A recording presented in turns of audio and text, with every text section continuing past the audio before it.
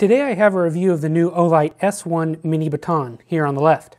It's 600 lumens from something that's smaller than a standard 223 shell here, as I can lay out there. The S Mini Copper on the right I really like as an EDC, as you can see from its patina. I carry it all the time. The new S1 Mini takes many of these features I like and improves it by making it lighter by 10% and brighter by 50 lumens. It's rechargeable too. It makes a great EDC light. Thanks to Olight for sending this to me to take a look at. The new S1 Mini Baton shares many of its design traits with the Copper S Mini that I've showed before. Here's a quick comparison in size to the S1 Mini Baton in Copper, the Claris MI1C I reviewed a few months ago, and now the S1 Mini Baton. Right now the S1 Mini is made of aluminum and is a smooth anodized finish, as you can see here. The grip on the body is similar to the M2R I reviewed last month. I've been told this grip pattern is designed for easier cleaning than the checkered grip pattern here, and I can understand that. Although with given such a small light, I wish that it maybe had just a little bit more grip on it. You're not going to drop it, but in my book, a little more grip is a little better. Height-wise, these two lights are just nearly identical, with the S1 Mini coming in just a fraction shorter, as you can see there. When I measured this, the S1 Mini in black there, I measured it 54.1 millimeters in height, 21.1 millimeters in diameter at the head, and comparing it next to a standard 223 that I'll lay in here, they are both just slightly shorter. So weight of the S1 Mini with the battery and clip comes in at 1.52 ounces compared to the Copper. Now granted, this is going to be heavier. It is 2.53 ounces, but the Claris MI1C that I reviewed, it's just a little bit heavier too at 1.55 ounces. So the Olight is the lightest option on the market currently for this style of light. The tail cap now has a magnet in it, which the Copper version did not. And it works, and it'll hold the light, but it's not super strong. As you can see there, it kind of wants to slide off. I wish it was just a little bit stronger. I can light, it'll hold vertically, it'll hold horizontally, but just barely. This light is IPX8 water rated and includes a 5-year warranty. The head of this light has a signature Olight blue bezel, but this time it's flat and has some engraving on it showing the LED temperature, the CRI rating, and the lumen numbers. It's very discreet, and I think it's much better to put this information on the head than on the body like some other Olights I've tested. I really like that. New on this model is the double-sided pocket clip, and it's captured like on the Copper S Mini that I have, so it will not rotate when it's on the light. You can remove it, but it takes quite a bit of force, and you might scratch the anodizing as well. If I take the manual here and show you, this new clip allows you to carry tip up like this, or it allows you to carry tip down like this. Both times this light is really going to bury deep in the pocket, which is how I like.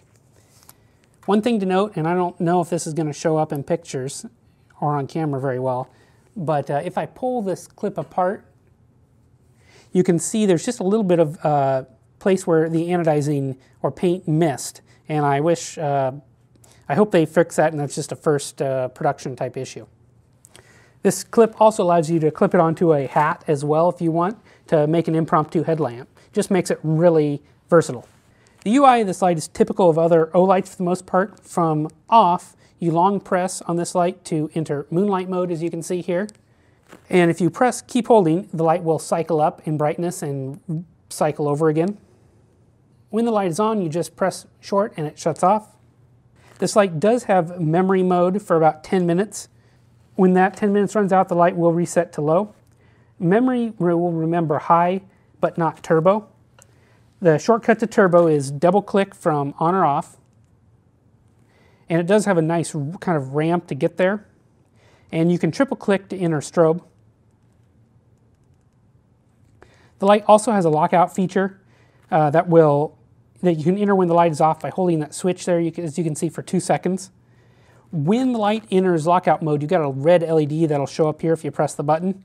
And I wish that was a little bit different, because if you're pushing the button, you won't see that red LED underneath your thumb. I wish the main LED would flash like some other models do. To unlock the light, you press and hold the switch for about 1 second until the moonlight mode comes on again. This light uses a Cree XM-L2 LED and is in cool white. Turbo lasts for 1 minute at 600 lumens in this version and then bumps down to high at 330 lumens for what's 55 minutes, medium for 60 lumens for 6 hours, and low for 15 lumens for 30 hours. Moonlight mode is rated at 0.5 lumens for 15 days. Beam pattern is typical of a TIR optic. I prefer the TIR optic, especially in a small light like this. It creates a large hotspot on center and has a nice spill on the edges, as you can see. It's a very similar pattern to the S Mini, as they both share a TIR optic. And you can see here it's fairly narrow on the table, but it does, on the higher modes, it does spread out, just kind of how the camera is showing it. I find this just to be a really useful beam pattern for EDC type tasks. Here's my night shots for the brand new S1 Baton Mini from Olight. And if I hold down the light, I get moonlight. This is about half a lumen, and again, doesn't really show out. But if I bump up, I get low here. And this does nice at close ranges. As you can see, we've got a bush to the left. But then I get up, you can just barely start to see out there. If I bump up, this is really where we're starting to get a nice amount of usable light. And you can start to see just the center of that TIR optic on the fence there to the eye. That's a little hard to see, but it's easier to show on the camera. And if I bump up, here is high. Does a very nice job lighting up my backyard here. And if I double click, I get turbo. And this is quite bright. Very impressive for a light of this size. Let me walk out there and show you what it's like.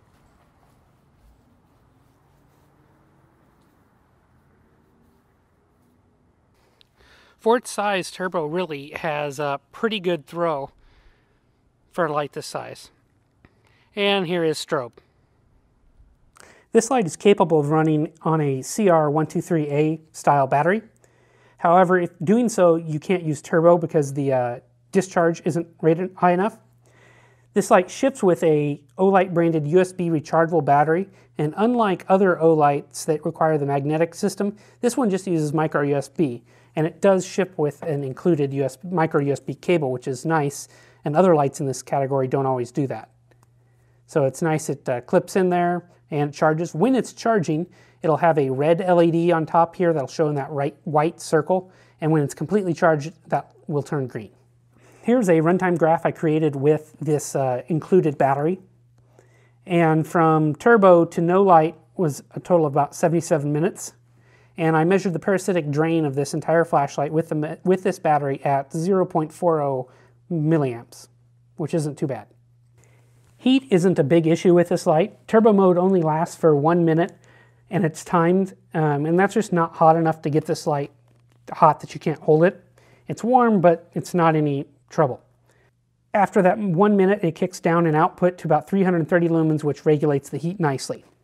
As I mentioned, I carry my S Mini in copper quite often as an EDC. I like how deep it fits in the pocket, and I like the beam pattern for general city and office use. The S1 Mini Baton takes all those features that I like and includes them. It adds that different pocket clip, it adds a little bit more brightness, and it uses a rechargeable battery, which are all pluses. I haven't had an issue with this clip, letting the light come out of my pocket or getting caught on stuff. I will say that it sometimes requires 2 hands to get it onto a pocket, it seems, so it's pretty stiff. So hopefully that'll loosen up a little bit over time, and I'd rather have a little bit stiff clip over one that's too loose. When I use this in the office, people are pretty amazed at how much light can come out of such a small light. So here is the package it comes in, and it's pretty typical of recent Olights. You have some features and some information on the other side. You've got a runtime table here.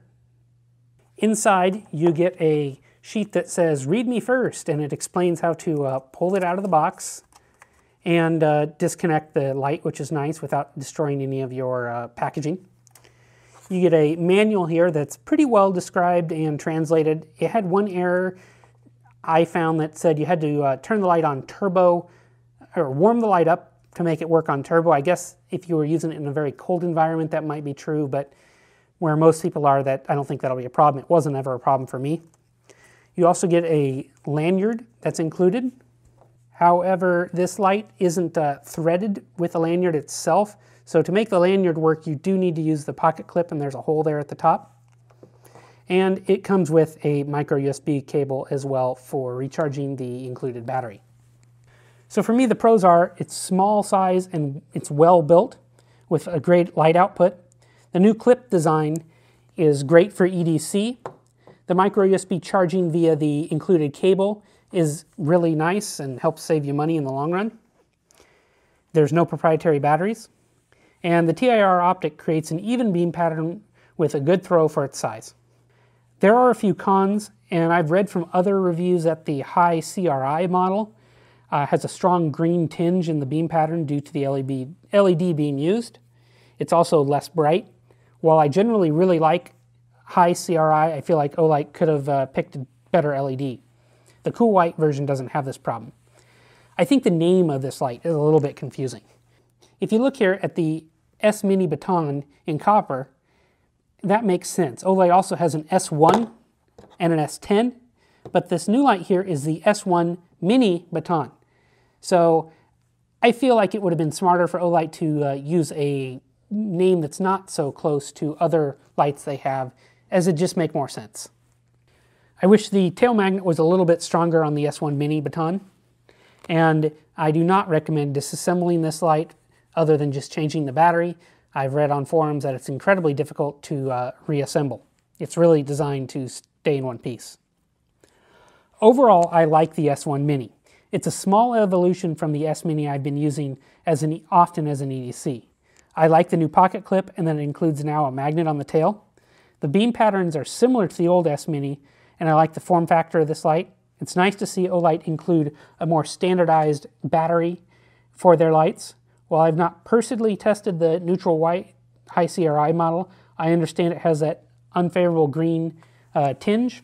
While I love Olight offering a high CRI model, and it's usually my preference, I wish they'd take a look and choose a better LED that wouldn't have flaws for that, as I feel like it could influence the sales, and maybe in the future we might not have that.